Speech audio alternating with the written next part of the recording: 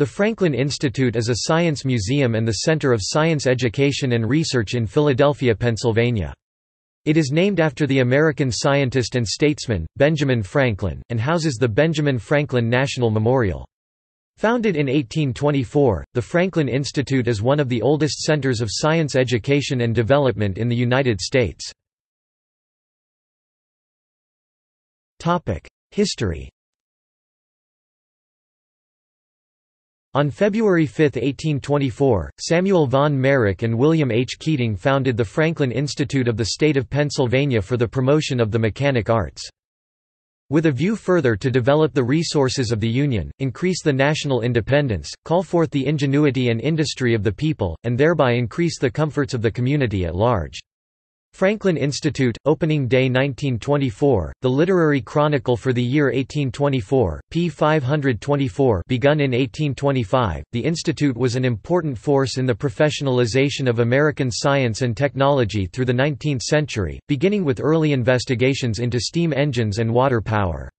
In addition to conducting scientific inquiry, it fostered research and education by running schools, publishing the influential Journal of the Franklin Institute, sponsoring exhibitions, and recognizing scientific advancement and invention with medals and awards. In the late 20th century, the Institute's research roles gave way to educating the general public through its museum.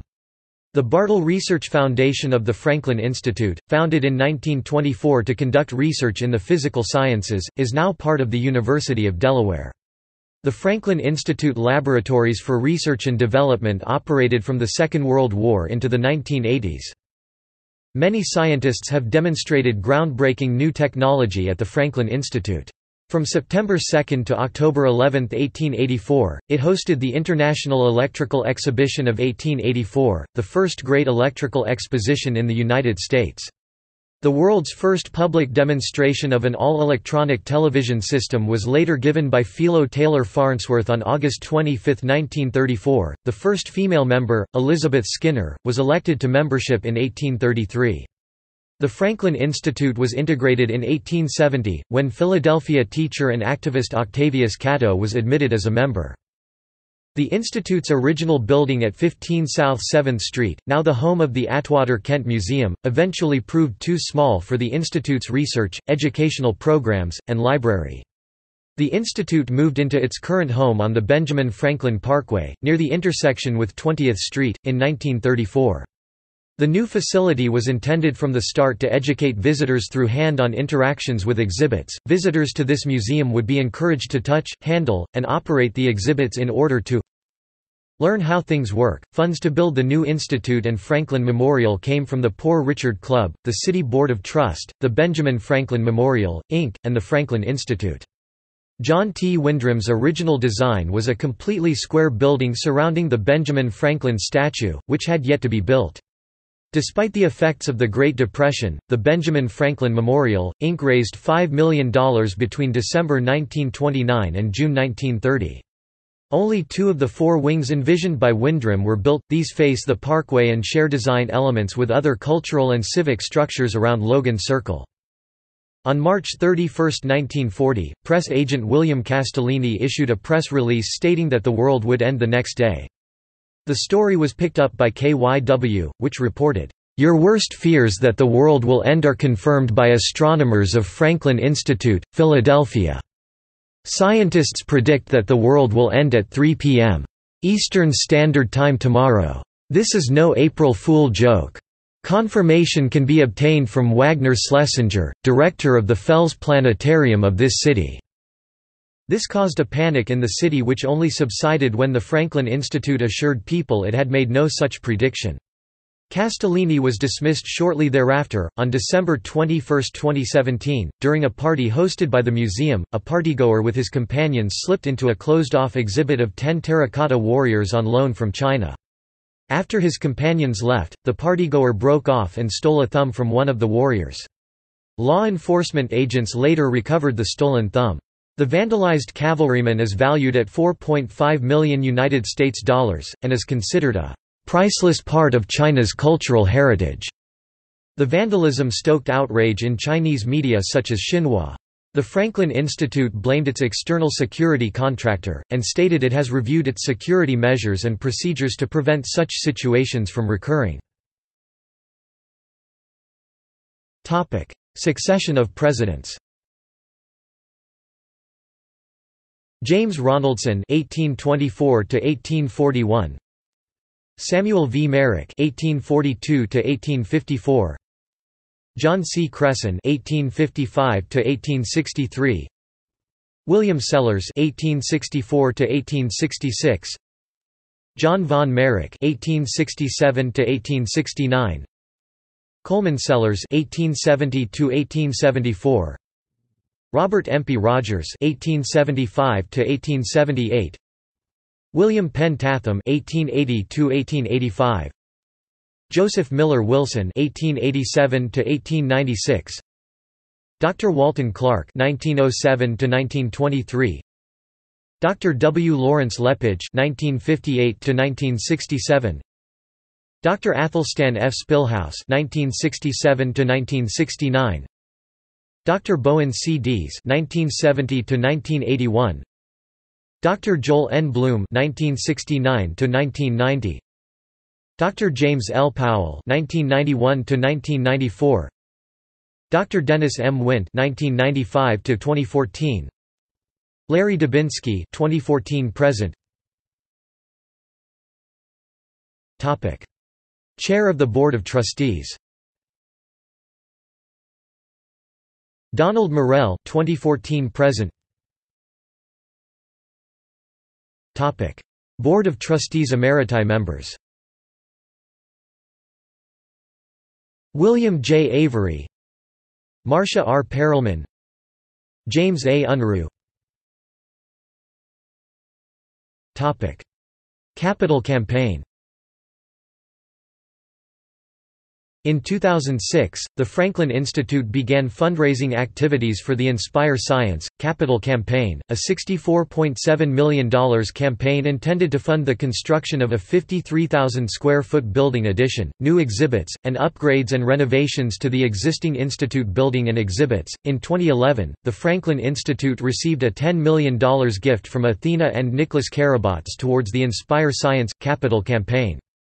This gift is the largest gift in the Institute's history, and put the Franklin Institute within $6 million of the $64.7 million capital campaign goal. The Nicholas and Athena Karabots Pavilion will house not only a $10 million multi-room exhibit on neuroscience, but also a conference center, classroom space, and additional room for traveling exhibitions. The Science Center. The most recognizable part of the Franklin Institute's Science Center is the Franklin Institute Science Museum. In the spirit of inquiry and discovery embodied by Benjamin Franklin, the mission of the Franklin Institute Science Museum serves to inspire an understanding of and passion for science and technology learning. Among other exhibits, the Science Museum holds the largest collection of artifacts from the Wright brothers' workshop. Permanent exhibits. Electricity, which replaced Franklin. He's Electric in 2010, showcases Franklin's discovery of electricity and its use in the modern world, including elements such as a sustainable dance floor, and an array of LEDs that turn on in the presence of cell phone signals and other low-power electrical signals. Electricity and Technology. Changing Earth, which opened to the public, along with Electricity, on March 27, 2010, focuses on the powerful forces of air, water, and land and their effect upon the Earth, as well as how humans respond to and interact with these forces. The Franklin Airshow features the Wright brothers' aeronautical engineering collection, their newly restored Model B Flyer, and a United States Air Force 1948 T-33 Shooting Star jet trainer. Aviation and Technology. The Giant Heart has been a Philadelphia icon since its opening in 1954. Biology, Chemistry and Anatomy.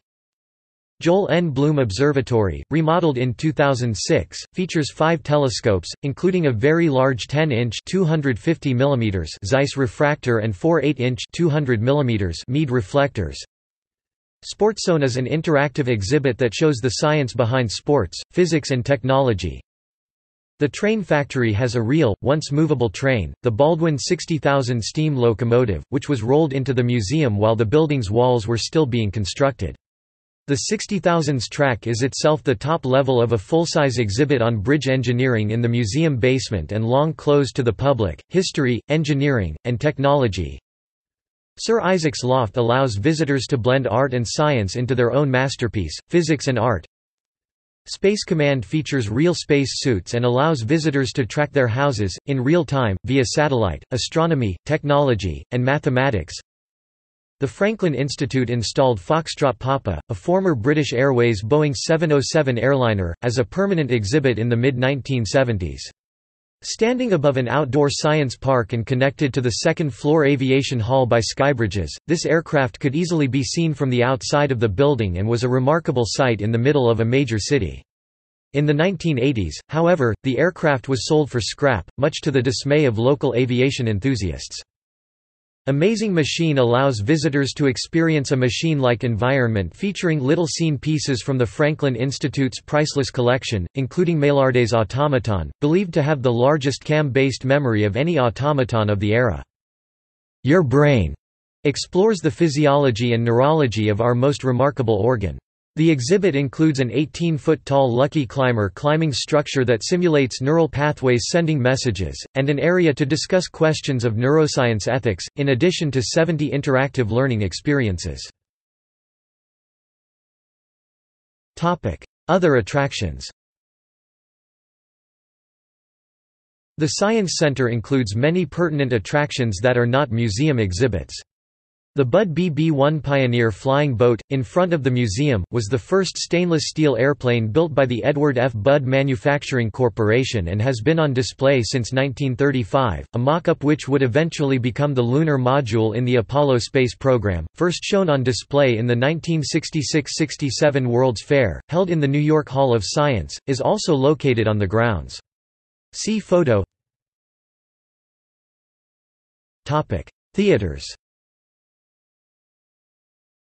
In 1933, Samuel Simeon Fells contributed funds to build the Fells Planetarium, only the second built in the United States after Chicago's Adler Planetarium.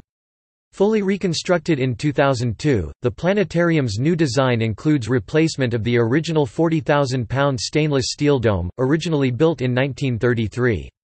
The new premium dome is lighter and is 60 feet 18 meters in diameter. It is the first of its kind in the United States.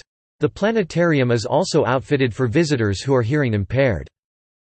The Tuttleman IMAX Theater is an IMAX dome theater that is 180 degrees encompassing and tilted at 30 degrees.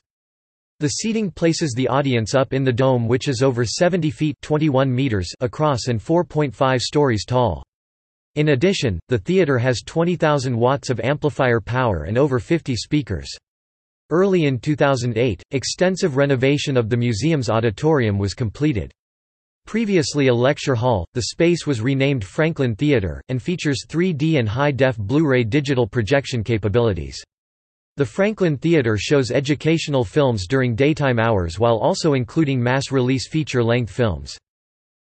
Traveling exhibits. In the past, the Science Center has hosted many traveling exhibits including storms, Titanic, grossology, body worlds, Darwin, and robots. In the summer of 2007, the Franklin Institute hosted Tutankhamun and the Golden Age of the Pharaohs, in the Mandel Center of the Franklin Institute Science Museum. The exhibit began its United States tour in Los Angeles, California, and went to Fort Lauderdale, Florida, and Chicago, Illinois, before coming to Philadelphia for its final American appearance.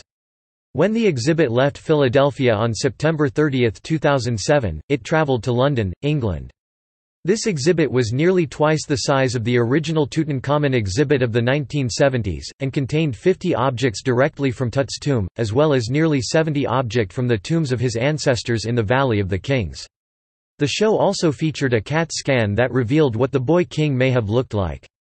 The Franklin Institute is a member of the Association of Science and Technology Centers (ASTC) and the American Alliance of Museums (AAM). The Franklin Institute is also a member of the Science Museum Exhibit Collaborative with the Fort Worth Museum of Science and History, the Museum of Science, Boston, COSI Columbus, formerly known as the Center of Science and Industry in Columbus, Ohio, OMSI in Portland, Oregon, the Science Museum of Minnesota in St. Paul, Minnesota, and the California Science Center, formerly the California Museum of Science and Industry, in Los Angeles, California.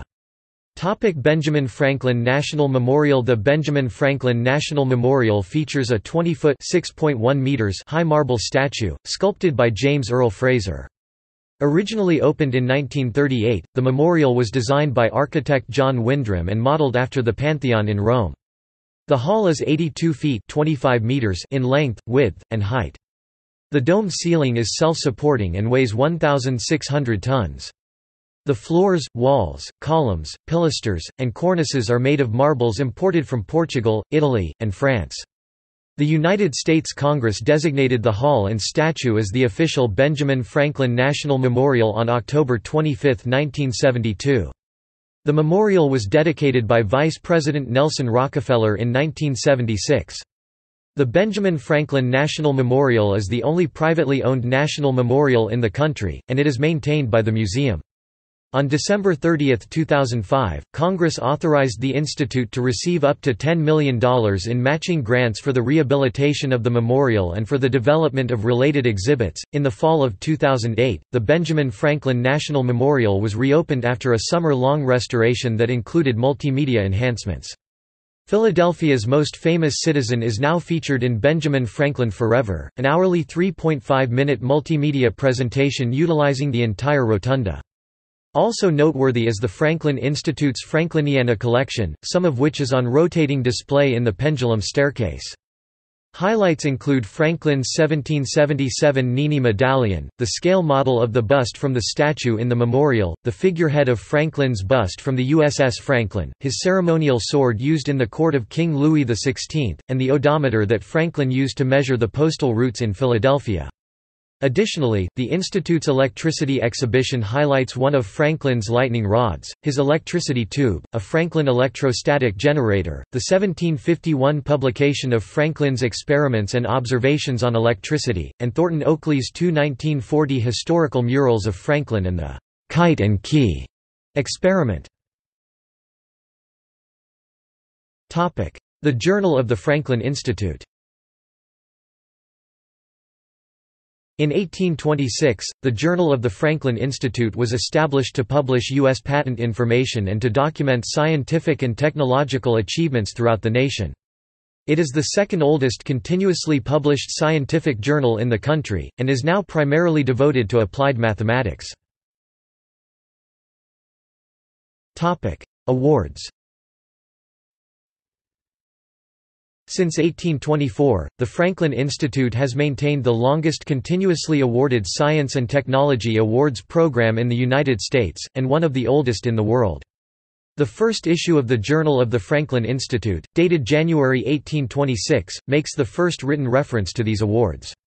Before 1998, several medals were awarded by the Franklin Institute, such as year indicates when the award was first presented, the Elliott Cresson Medal 1875, the Edward Longstreth Medal 1890, the Howard N. Potts Medal 1911, the Franklin Medal 1915, the George R. Henderson Medal 1924, the Lewis E. Levy Medal 1924, the John Price Wetherill Medal 1926, the Frank P. Brown Medal, first awarded per Phi Site as 1941, Stuart Ballantine Medal 1947, and the Albert A. Michelson Medal 1968. Past winners include Henry Ford, Frank Lloyd Wright, Marie Curie, and Thomas Edison. In 1998, all of the endowed medals were reorganized as the Benjamin Franklin Medals. Multiple medals are given every year, for different fields of science and engineering. The fields awarded today are chemistry, computer and cognitive science, earth and environmental science, electrical engineering, life science, mechanical engineering, and physics. In the past also the fields earth science, engineering, and materials science were rewarded. Additionally, since 1990, the Bauer Award and Prize for Achievement in Science, shortly the Bauer Science Award, and the Bauer Award for Business Leadership have been awarded annually. They are funded by a $7.5 million bequest in 1988 from Henry Bauer, who was a chemical manufacturer in Philadelphia. The Bauer Science Award contains $250,000 of cash, one of the largest amounts for a science award in the U.S. The Institute's Committee on Science and the Arts determines the winners of these awards. Recipients and related information can be found in the laureates database. Informal science learning research. The Franklin Institute also undertakes research in informal science education. Areas of special strength are educational technology, school partnerships, and youth leadership. In addition, the center has built a substantial portfolio of unique online resources of the history of science, including online exhibits on Ben Franklin and the Heart, as well as resources on the Wright Aeronautical Engineering Collection. Programs. Science Leadership Academy. Opening in September 2006, the Science Leadership Academy is a partnership between the Franklin Institute and the School District of Philadelphia. Teacher professional development. The Franklin Institute offers summer institutes and school year mini-courses for K-8 teachers, in collaboration with the School District of Philadelphia and Curriculum and Instruction Office. Partnerships for Achieving Careers in Technology and Science. Partnerships for Achieving Careers in Technology and Science, or PACTS, is a year-round program of science enrichment, career development, and leadership opportunities for diverse middle and high school students in the Philadelphia region. PACTS students use hands-on science workshops, field-based research, field trips, and laboratory experiments to learn how science affects their everyday lives. Girls at the Center. Girls at the Center is a partnership between the Franklin Institute and the Girl Scouts of the USA. Provided girls and their families a chance to learn about science together. Over 100 sites participated in the program, with over 70 of the sites still active today. Girls at the Center provided activities for the girls to do with their families at home, as well as projects to be completed on site, all culminating in a year-end party. Nanotechnology. The Franklin Institute is a member of the Nanoscale Informal Science Education Network (NISNet). See also: Academy of Natural Sciences, Children's Museum, John Scott Award, City of Philadelphia, Logan Square, Wagner Free Institute of Science, National Treasure. List of science museums. References. External links. Official website.